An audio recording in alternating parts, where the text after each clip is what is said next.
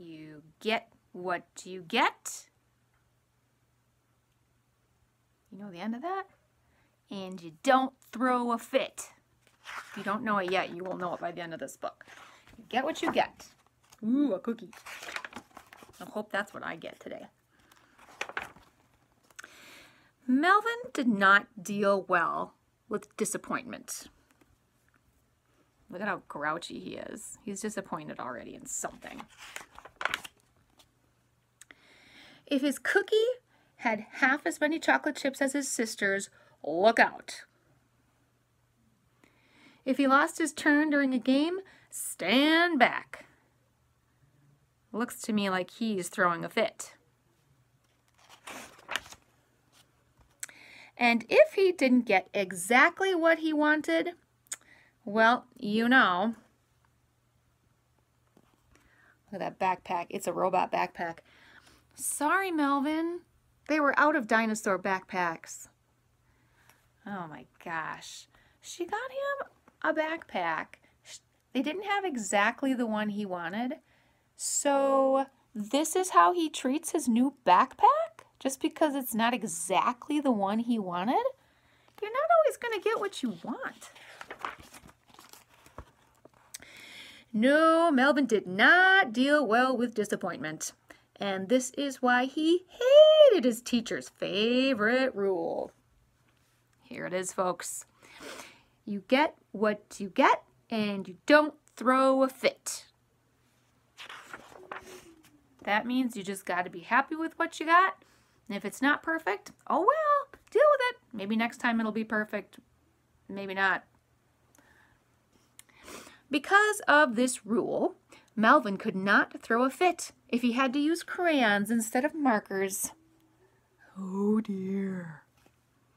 He could not throw a fit if he ended up last in line. Somebody has to be last, right? Don't throw a fit about it. He couldn't even throw a fit if his napkin was pink instead of green. Oh, well, mumbled Melvin. At least I can still throw a fit at home. My family doesn't know a thing about that terrible rule. Wait a second. So Melvin is saying that at school he won't throw a fit if he doesn't get his way. But at home, he can throw a fit, and that's all right. Ugh! Is that true? Is it okay to throw a fit at home if you don't get what you want? No. Don't do it. Please don't do it.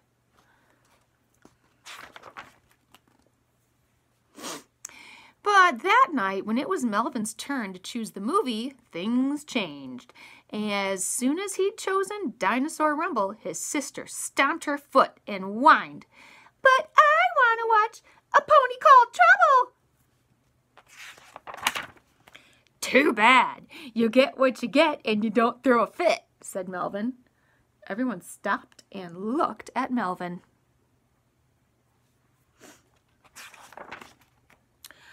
What did you say? Asked Dad. You get what you get and you don't throw a fit, repeated Melvin. So if your cookie only has a few chocolate chips, you shouldn't throw a fit? Asked his sister. And if you lose a turn during a game, you shouldn't throw a fit? Asked his dad. And if the dinosaur backpacks are all sold out, you should be happy with the robot one. And you absolutely should not throw a fit? Asked his mom. Melvin gulped.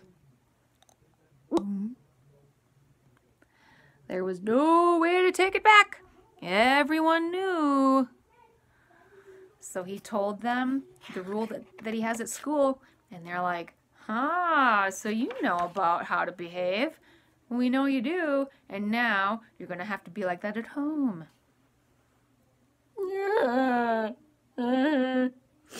Well, I mean, at school you shouldn't throw a fit, because that's the rule. But at home you can, he said.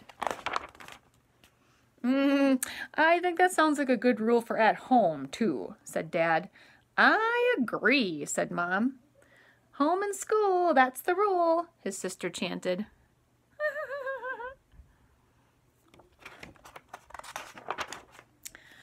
Melvin wanted to cry. He wanted to shout. He wanted to lie down on the ground and throw his arms and legs about. But he didn't. After all, you get what you get and you don't throw a fit. You guys don't throw fits, do you? Because you get what you get and you don't throw a fit. What could you do instead if there's something you don't like? You don't want to throw a fit. Do you think it would be okay to tell mom or dad or your teacher or whoever, like, I don't really like this? Is it okay to tell them that? Yes, it is okay to tell them that. And then they might say, oh, well, we can do it differently. Or they might say, I'm sorry, but that's just the way it is this time. And that's the end of it. So you get what you get and you don't throw a fit.